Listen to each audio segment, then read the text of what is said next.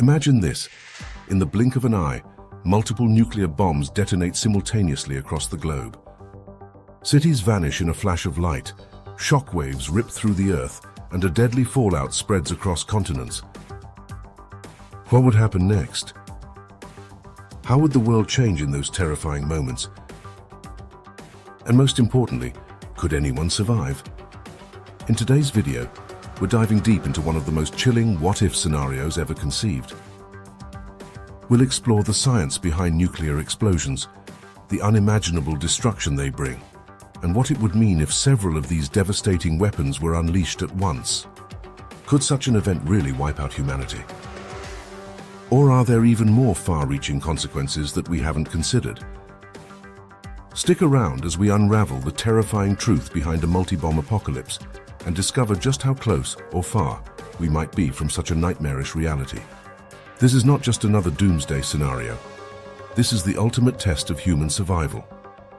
To understand the devastating potential of multiple nuclear bombs, let's first delve into the catastrophic effects of just one nuclear explosion. When a nuclear bomb detonates, it unleashes an immense amount of energy in a fraction of a second.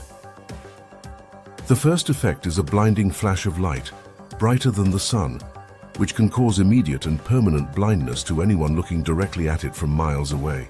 This flash is followed by an intense fireball that can reach temperatures of several million degrees Celsius at its core.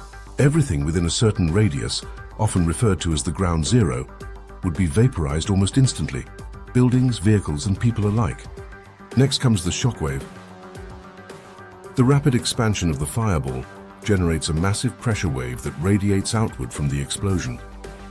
This shockwave travels faster than the speed of sound, flattening buildings, shattering windows, and causing lethal injuries to anyone within a large radius. The force of this shockwave can be so strong that it can destroy structures miles away from the detonation site, depending on the bomb's yield. Following the shockwave is the thermal radiation, a pulse of intense heat that spreads outwards. This heat is capable of igniting fires over vast areas, causing firestorms that can merge into a single uncontrollable inferno. In the case of large cities, these fires can create their own weather systems, with powerful updrafts and winds that further fuel the destruction. Radiation is another deadly consequence.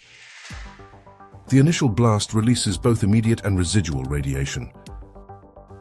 The immediate radiation is intense enough to kill anyone within a certain distance who wasn't already vaporized by the explosion or caught in the shockwave.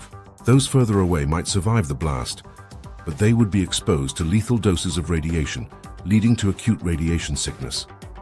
Symptoms of this sickness can appear within minutes to hours, including nausea, vomiting, and severe burns, eventually leading to death within days or weeks if the dose is high enough. The residual radiation, often called fallout, consists of radioactive particles that are lifted into the atmosphere by the explosion. These particles eventually settle back to the ground, contaminating everything they touch. Fallout can spread over hundreds or even thousands of miles, carried by wind patterns. Exposure to this fallout can cause long-term health problems, such as cancer, genetic mutations, and other chronic illnesses. The environment itself becomes hazardous, with the land, water, and air poisoned by radioactive contamination for years or even decades. The social and economic impacts would also be immense. The destruction of infrastructure, loss of life, and widespread panic could lead to the collapse of local governments and social order. Survivors would face a grim reality, with limited access to medical care, food, and clean water, all while dealing with the psychological trauma of witnessing such unprecedented destruction. In summary, the detonation of a single nuclear bomb would cause unimaginable devastation in just a few moments, affecting everything from the immediate physical environment to the long-term health and stability of the survivors and their society. Now let's imagine what would happen if multiple bombs were to go off simultaneously. Now imagine if several of these bombs were to go off at the same time. If nuclear bombs were detonated in different parts of the world simultaneously, each explosion would have a local impact similar to what we just described. However, the combined effects would be catastrophic on a global scale. First, let's consider the sheer destruction.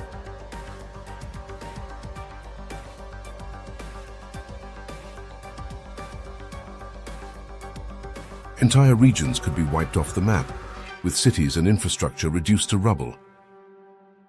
The intense heat and fires would create firestorms, devastating everything in their path. The shockwaves would merge, potentially causing more widespread structural damage. But what about the radiation? With multiple bombs detonating at once, the amount of radioactive fallout would be much greater. This fallout could spread across the globe, carried by wind patterns, leading to widespread contamination. This could cause a nuclear winter, where the soot and particles in the atmosphere block sunlight, leading to a dramatic drop in temperatures worldwide. The result: global agriculture could collapse, leading to mass starvation and societal breakdown. Now the big question: would everyone die instantly? The answer is no. Not everyone would die at the same time. The immediate fatalities would occur within the blast zones of each explosion, but the death toll would continue to rise due to radiation sickness, injuries, and the long-term effects of a nuclear winter. The impact would be staggered, with some regions suffering more immediate destruction, while others might face slower but equally deadly consequences from the fallout and environmental collapse. Let's put this into perspective. As of now, there are an estimated 15,000 nuclear warheads in existence, most of which are held by just a few countries. The United States and Russia possess the majority, with roughly 5,000 to 6,000 each. Other countries like China, France, and the United Kingdom have smaller arsenals, ranging from 200 to 300 warheads. Nations like India, Pakistan, Israel, and North Korea also have nuclear weapons, though in much smaller quantities.